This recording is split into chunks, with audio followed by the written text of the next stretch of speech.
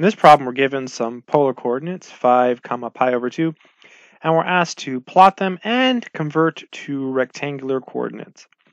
So recall that polar coordinates are of the form r comma theta. And you can actually do this problem without using any formulas. So let's do it two ways. Let's do it without the formulas and then with the formulas. So without the formulas, let's first go through the plotting process. So we'll draw the little axes here and one here. And so your theta here is pi over 2.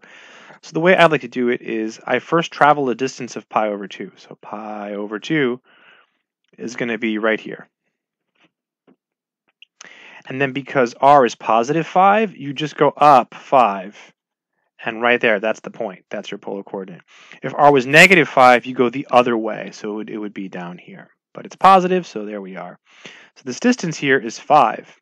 That means that the rectangular coordinates are just 0, 5. Boom, done. That's it.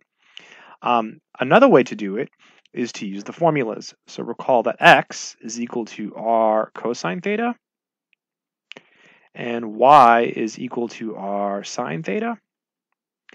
And then you just plug in the numbers. So it'll be, let's see, r is 5. So you have 5 cosine pi over 2. And the cosine of pi over 2 is 0, so you just get 5 times 0, so you get 0. If you do it here, you get 5 sine pi over 2. Sine of pi over 2 is 1, so you just get 5 times 1, so you just get 5. So your x is 0 and your y is 5, so you get 0, 5.